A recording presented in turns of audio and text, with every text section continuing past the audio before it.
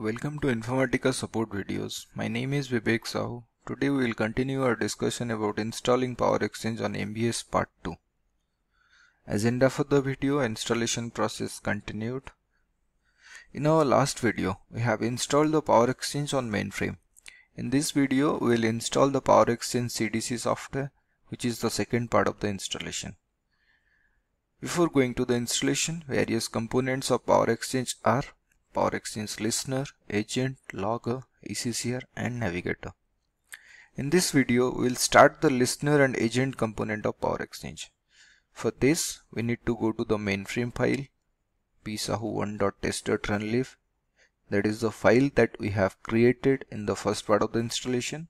In my case, it is psahu1.test.runlib. Check for the member X jobs in the above library, and you will get to know what all jobs need to be submitted to complete the installation.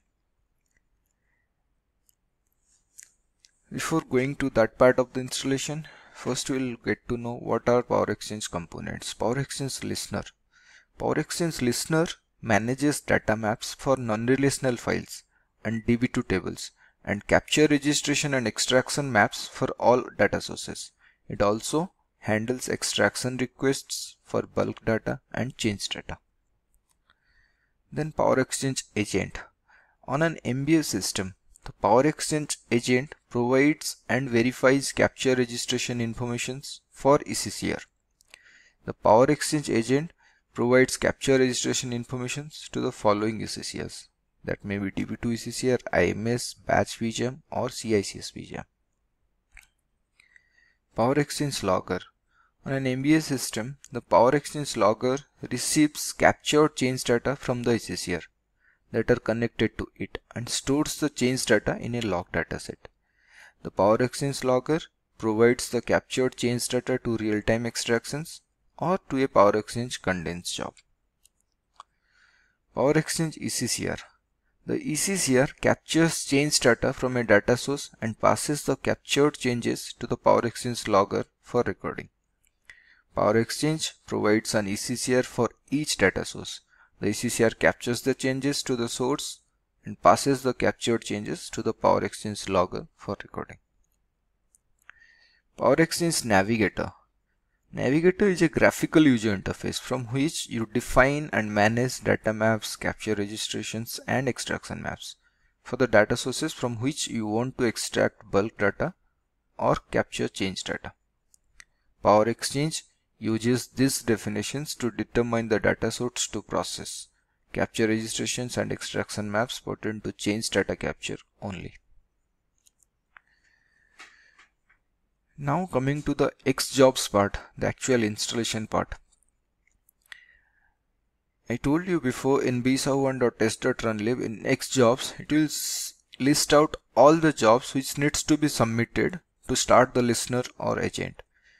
It is mentioned like in ISPF, add the job card member to the member setup bulk. Setup bulk is a job, their job card will not be there. In the first process, we have to copy the job card and add it to the setup bulk. Then submit the jobs in following order: setup bulk, setup CC1, setup VSAM, setup August, AXIZZ998. Now we will go to submitting the jobs. Running setup bulk job. First open the member job card and copy the job card and paste it to setup bulk job and submit the job. The setup bulk job does the following processes. Setup bulk job is used to set up the bulk data transfer for the PowerExchange. It deletes the VSAM datasets for data maps if it exists and allocates and initializes a new copy of data map to the dataset. Adds the job card that is in the job card member of the runlib to the other installation jobs. Like the next jobs what we have to submit, all the jobs will be added with the job card. And it allocates sequential datasets, copies, procedures to the proclib library. After running the job, we should get maxCC, should be 0000 or 0001, which means successful execution of the job.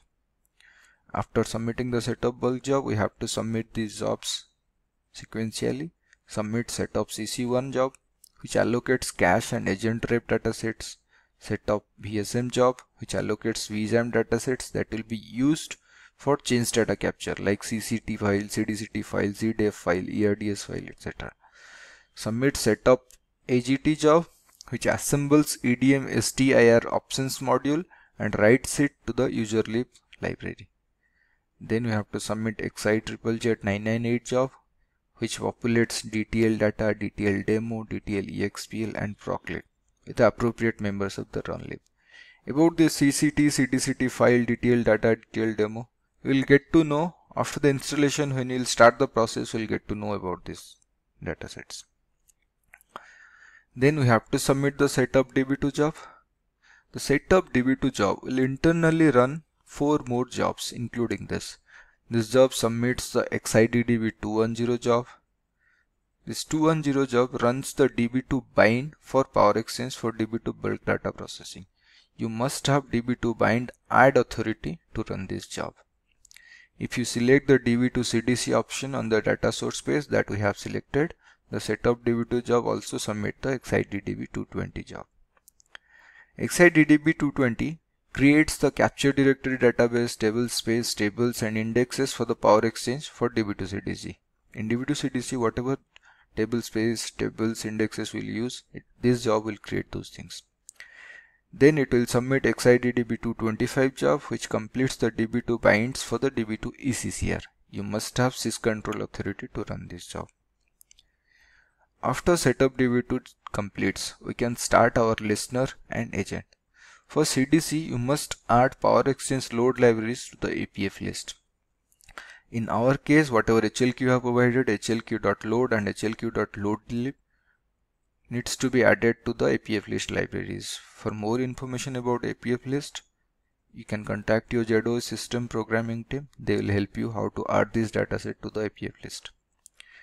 Now we need to copy the listener, that is PWNLSNTR, and agent, that is AGENTSTP job present in the runlib library to user.proclib library. Why we are copying this to user.proclib? Because these jobs will run for a long time. So this cannot be run as a batch job. This will be run as a started task.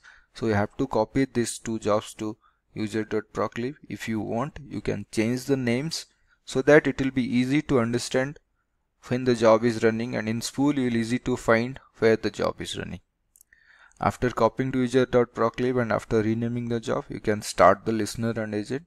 To start the listener and agent, the command is /s, then listener member name, or /s, the agent member name.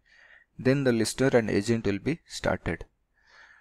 The next process will be, we have to start the logger, ECCR, and we have to use the navigator. Those 3 things will be discussed in our next video. About this video, we'd love to hear from you. If you have any feedbacks, you can write to us in supportvideos@informatica.com, and you can tweet us at twitter.com/infosupport.